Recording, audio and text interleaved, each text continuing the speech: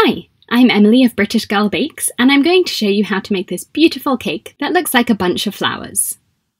To frost the cake with a stem-like texture, I'm using buttercream that I've tinted with green gel food colour, and I'll be using my offset spatula to apply it and later give it texture, and my frosting smoothers in between. I'm spreading the buttercream onto the cake with the offset spatula, and this is my 4-minute buttercream. For the crumb coat, I like to use a plastic frosting smoother because it's really quick to scrape off any excess frosting after each scrape.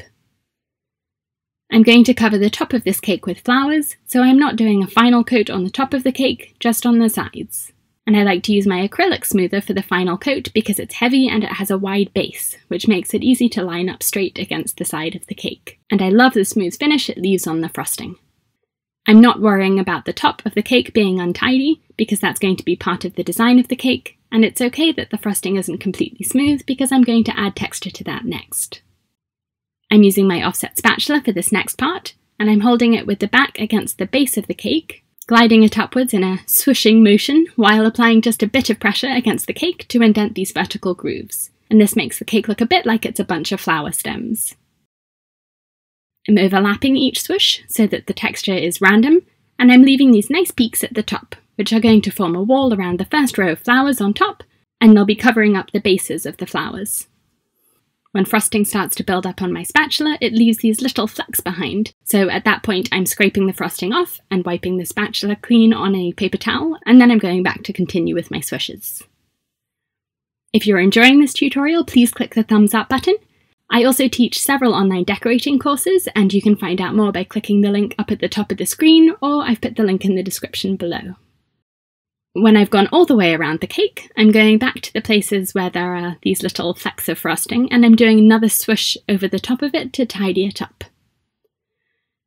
As you can see, the top still looks really messy, but it'll be covered up in a few minutes.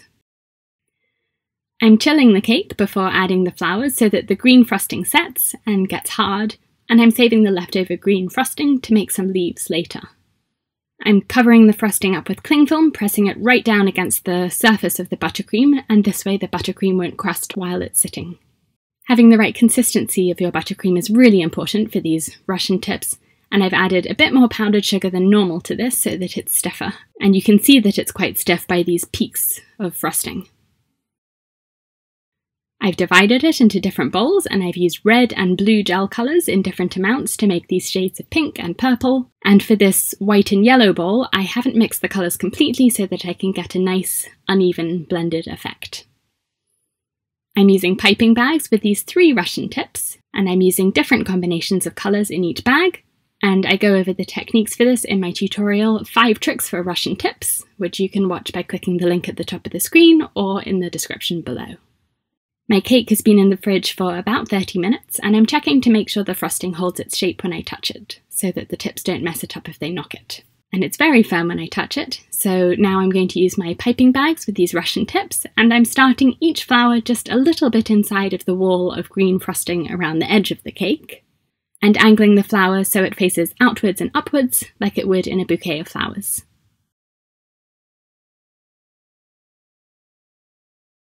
I'm alternating between the tips as I go around the cake, and then after piping the first ring of flowers I'm spreading on a pile of green frosting in the middle, and this is going to make a nice mound so that the next row of flowers sits a bit higher up and they're more visible from the sides of the cake. I'm using some more of the green frosting in a piping bag, and this is a leaf tip. And the way this one works is when you hold it, you should be able to see this triangular bit on the side, like an open mouth. Looks a bit like Pac-Man. And as you squeeze it to pipe a leaf, you apply the pressure at the base of the leaf, and as you pull the tip away, you release your pressure on the bag at the same time, and that leaves a nice peak behind, which is like the point of a leaf. I'm piping these in a ring above the row of flowers that I've already piped, and that adds just a different colour between these flowers and the next ones I'm about to pipe. And then I'm going around the bottom of these flowers to fill in any gaps between the flowers and the green stems on the cake. Another row of flowers, and if your frosting is nice and stiff like mine is, if one of your petals goes rogue like this one here, you can just gently push it back into place using your offset spatula. More flowers, more leaves, and a final flower at the top.